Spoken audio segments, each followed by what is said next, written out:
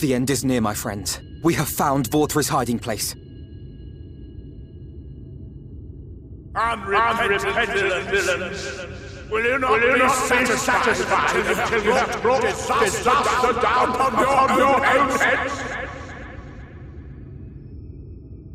By your wickedness, you stand to gain naught ceaseless conflict.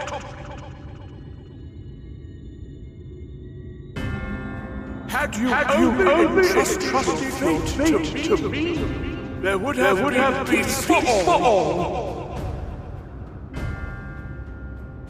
You could have lived bliss in my eternal paradise, free from the burdens of conscience and purpose.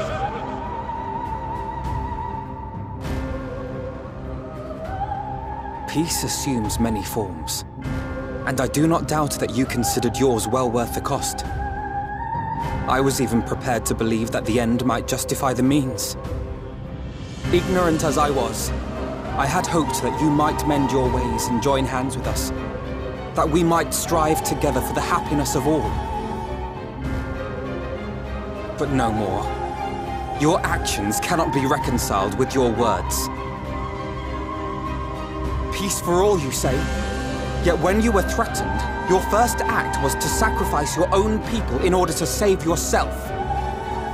If your paradise can be rebuilt so long as you alone survive, it exists not for the people. It exists solely for your twisted pleasure. Hear me, Vorthri.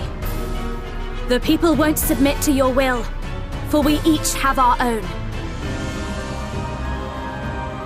I made a promise to a noble soul, a woman who saw fit to entrust me with her legacy, and I mean to keep it. Everyone who stands with us has something precious, something that they cherish and would die to protect. They know their own hearts. They know what they want for this world. And by lending their strength to our cause, they have spoken.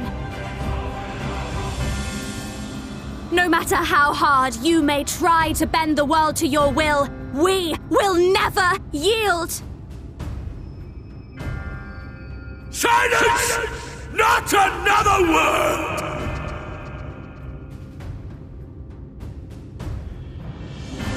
You presume to lecture me. Insolent worms. You will learn your place. With my true powers awakened, I will expunge you like the filth you are. Your demise will serve as a reminder to all that I am the zenith of mankind and sin eater both, chosen to rule over creation by right of transcendence. My very existence is virtuous. I am perfect, immaculate. He seems disinclined to grant us an audience. Find Vorthri. We will hold the Eaters here. Come! Let's finish this!